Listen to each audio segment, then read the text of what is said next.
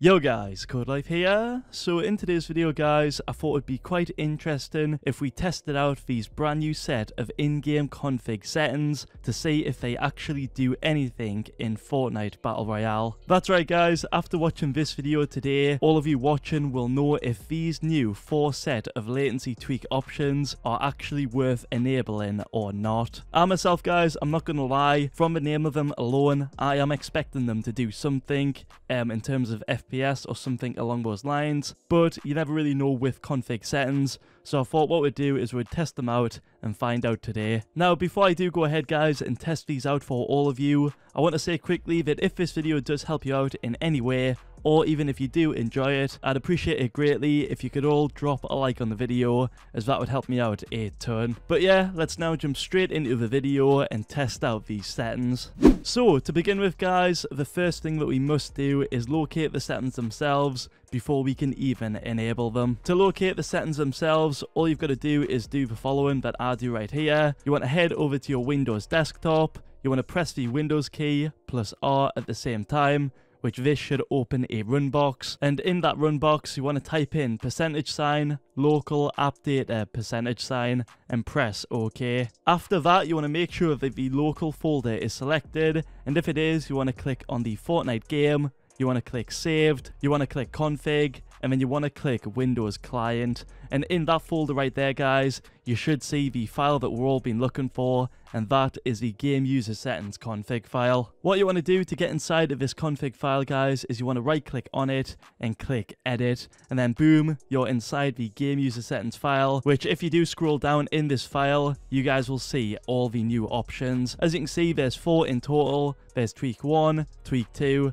tweak 3, and then tweak 4. You'll notice straight away that all of these are disabled by default, so what we want to do right here is we want to enable all of them by simply turning all of those falses into trues. Just simply edit each one of them, make them all into trues guys, and you'll have all of them enabled. Once you've done that, click save, and then boom, you're good to go. Now that we have got all of those enabled guys, what we'll now do is jump into Fortnite and test out to see if my FPS or anything else has been affected at all. So let's go ahead and jump into Fortnite right now. Okay guys, so I'm in Fortnite right now, and just before I do test the FPS out, I have literally just noticed that right here in my in-game settings, I've noticed that these 4 have been added. Now obviously these have been added because we did enable all of them in the in-game config, but I thought I would still share this for all of you, as I feel like it's pretty cool seeing them in-game, like in the in-game settings themselves. I thought I'd mention that quickly. But yeah, now that we have seen them in the game themselves, and that does sort of guarantee that the setting itself is enabled, let's now jump into Fortnite and test to see if my FPS or anything else has been affected or changed. Alright guys, so I've just jumped into a creative mode game right here to test out my FPS, and well, to my disappointment guys, I can't notice any sort of differences. I'm not gonna lie, I myself, I was expecting at least a little increase in terms of FPS, but right now guys, it does just feel like my standard FPS, like aka my FPS without these settings being enabled. Like straight up, my FPS feels the exact same as it did when I did have these settings disabled. Now that I have gone ahead and enabled them though guys, I don't feel any differences at all. I don't know if that's just me or my computer. For you guys out there, I'd recommend that you guys try this out for yourselves and see if it's different on your end. But for me guys, overall, I don't feel any sort of differences at all, and I don't really see any differences either. That is quite surprising to be honest guys, as I myself, I did hear that this setting supposedly changes something minor in terms of the animations of the game. But even for the animations themselves, I don't know if it's just my eyes or I can't notice it or anything, but I can't see any differences there either. So I don't really know guys.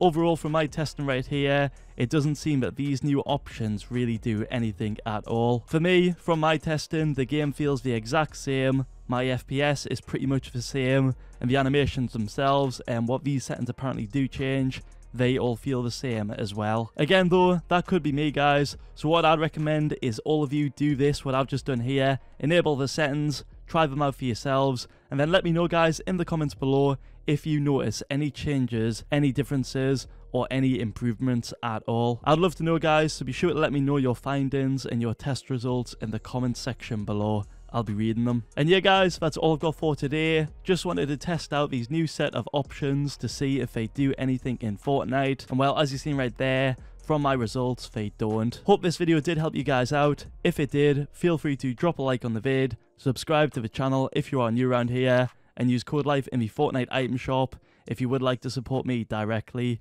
Thanks for watching. Peace.